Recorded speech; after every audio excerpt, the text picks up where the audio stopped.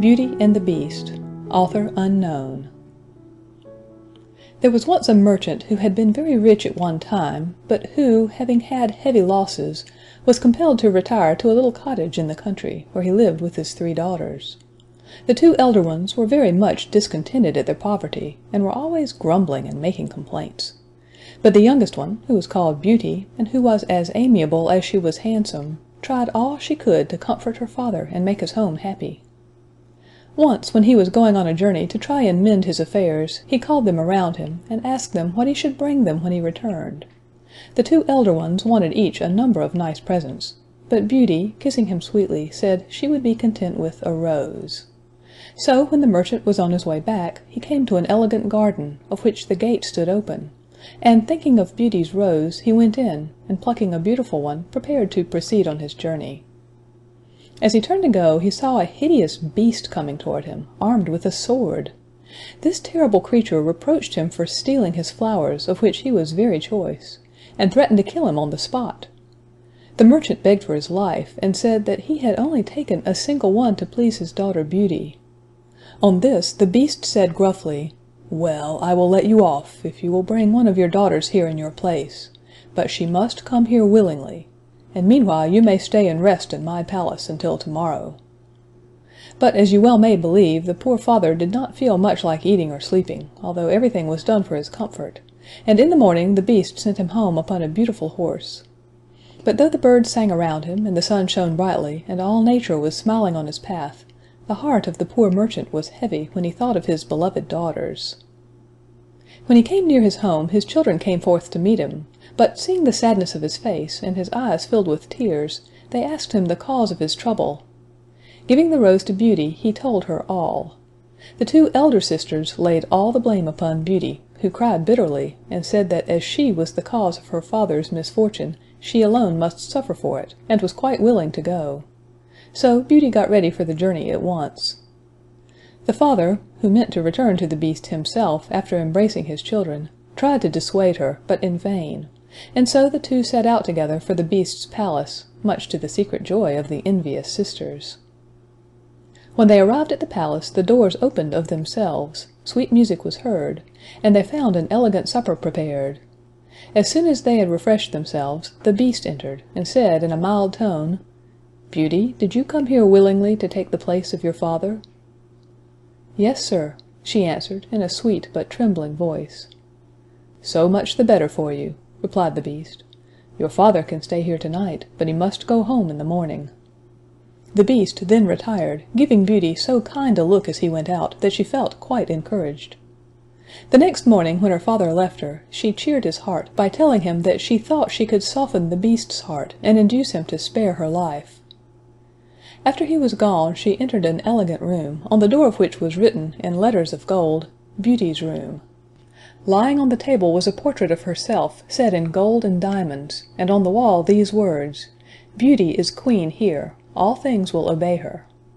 Her meals were served to the sound of music, and at supper time, the beast, after knocking timidly, would walk in and talk so amiably that she soon lost all fear of him, and once, when he failed to come, felt quite disappointed. At last one night he said to her, "Am I so very ugly?" "Yes, indeed you are," said Beauty, "but you are so kind and generous that I do not mind your looks." "Will you marry me then, dear Beauty?" said the poor beast, with a look of such eager entreaty in his eyes, that Beauty's heart melted within her, and she was upon the point of saying yes.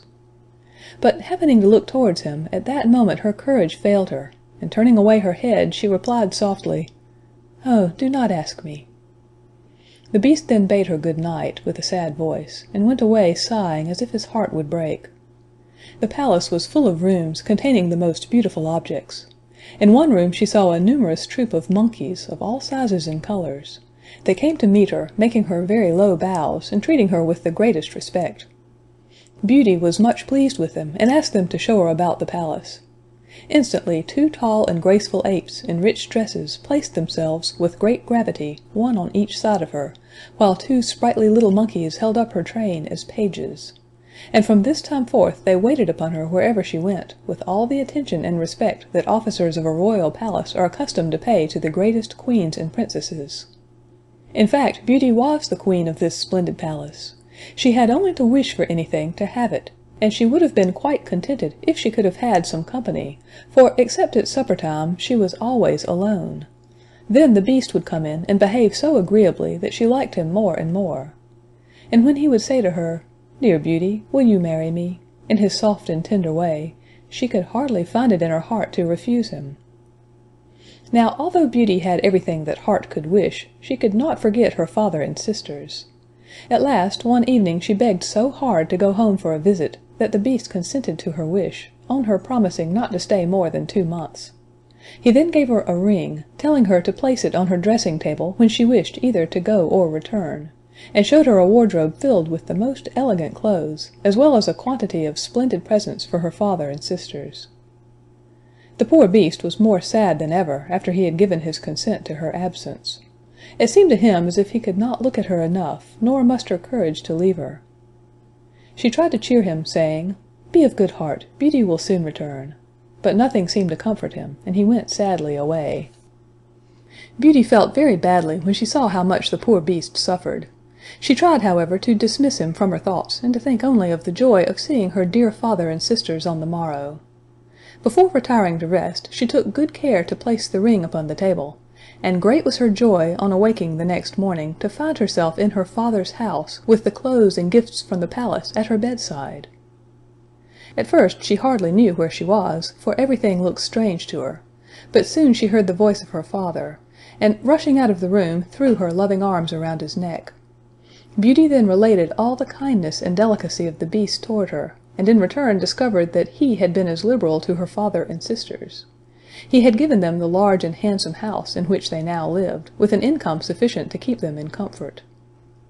For a long time Beauty was happy with her father and sisters, but she soon discovered that her sisters were jealous of her, and envied her the fine dresses and jewels the Beast had given her.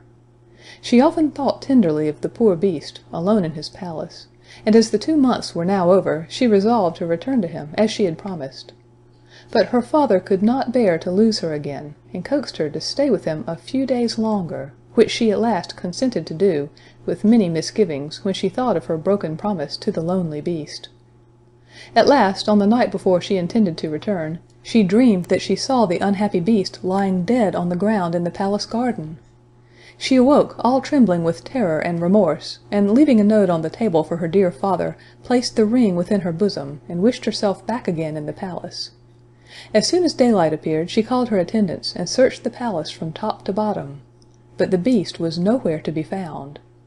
She then ran to the garden, and there, in the very spot that she had seen in her dream, lay the poor Beast, gasping and senseless upon the ground, and seeming to be in the agonies of death. At this pitiful sight, Beauty clasped her hands, fell upon her knees, and reproached herself bitterly for having caused his death. "Alas, poor Beast!" she said. "I am the cause of this.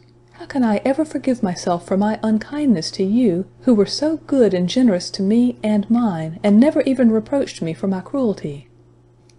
She then ran to a fountain for cold water, which she sprinkled over him, her tears meanwhile falling fast upon his hideous face. In a few moments the Beast opened his eyes, and said, "Now that I see you once more, I shall die contented." "No, no!" she cried. "You shall not die! You shall live, and Beauty will be your faithful wife." The moment she uttered these words, a dazzling light shone around, the palace was brilliantly lighted up, and the air was filled with delicious music.